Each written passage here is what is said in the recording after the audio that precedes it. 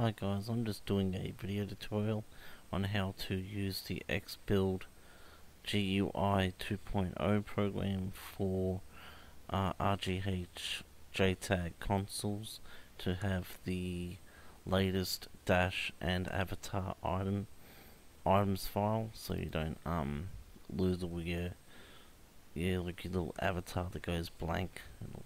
I had a lot of people tell me that they've had that happen. So here we go. Just open the program. Like I said, XeBuild GUI version 2.0, 8.6 is it? Yeah, 8.6. You just click on the download tab. Putting your USB stick to your computer.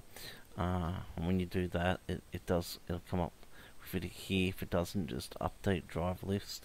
Couple of seconds, then click on it again, and it will come up like that. And if you want to format it, you can do that. Just click format drive, yes, yes.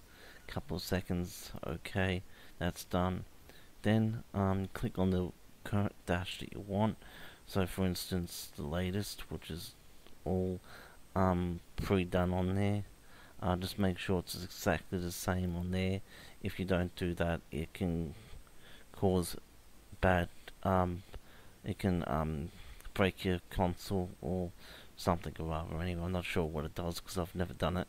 You would basically just click on download avatar update.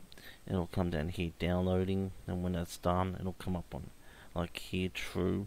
Then you just do the same thing on this one instead, and then wait for it to be finished.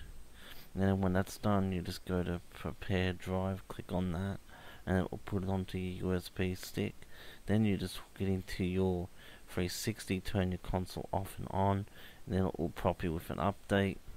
Click yes, wait for it to finish, then bingo, you got the latest dash that is currently on this program. I haven't actually searched on the internet for a latest version of this, so I don't know if this is actually the latest dash.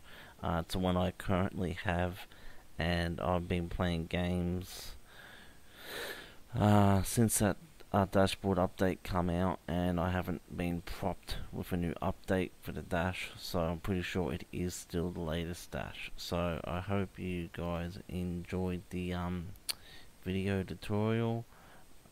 Please like and subscribe.